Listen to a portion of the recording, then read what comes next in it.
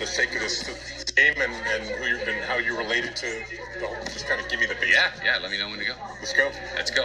My name is Michael Freeman, and I am the son of Paul Freeman, late pioneer Bigfoot researcher.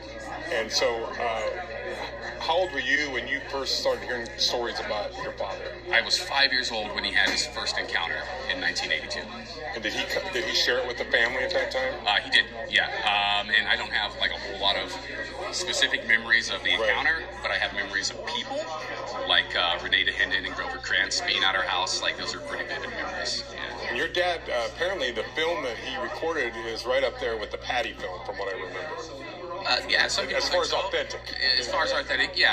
I think it's generally considered the second best film that there is. So. And I mean, I know it's your dad's, but if it wasn't your dad, you're 100% convinced that was a real Bigfoot that your dad. I am 100% convinced. Okay, right. It is massive. It has to weigh 600 pounds. Yeah. I mean, I think the possibility of a man in a suit that heavy traversing that terrain with that much grace is out of the question. And your dad was already a researcher already, right? He was very... Yes, well, he'd been researching 10 years by the time he got the video footage, yeah. So I'm guessing that, as a researcher myself, you're trying to find an area where you think you're going to have the best chance.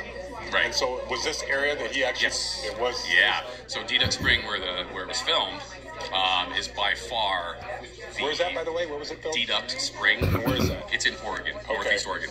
And it is by far the biggest area of Bigfoot reports and activity in the Blue Mountain region.